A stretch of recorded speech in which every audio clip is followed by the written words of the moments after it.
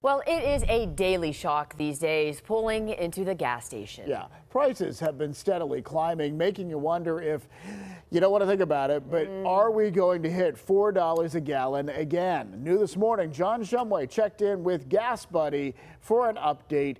Tell us good news, John. Fingers are crossed.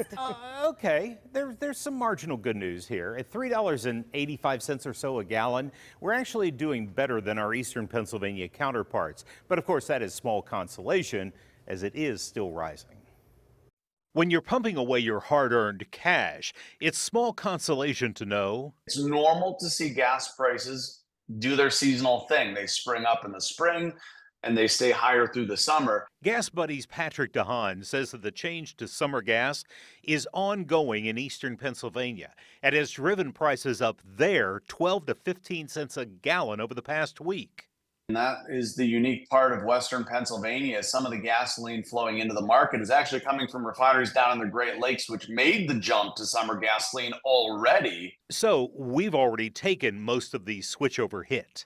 I think we probably would see a little bit more of increase here over the next couple of weeks. But as we get closer to May, I'm getting more and more confidence that we are close to an end in the rise in prices. And while it's tough to take compared to where we were just a few weeks ago, Haan points out, excluding the caveats, simply I don't have a crystal ball, I do think we're getting close to the top.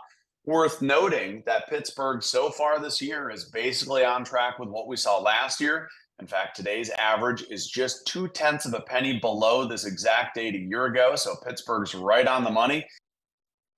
Now, on top of the summer gas being more expensive, Haan says inspections and maintenance at refineries is partly to blame for the increase we've seen lately, and it's hard to predict exactly what is coming down the road. Okay, but what impact is the Middle East having on our prices, though, John? Well, it certainly has had an impact, and that's one of those caveats that Haan refers to. There was an initial hit when things escalated with Iran. Who knows what's going to happen with today's attack? But that initial impact has slowed a bit, and OPEC has been keeping production down to keep oil prices up.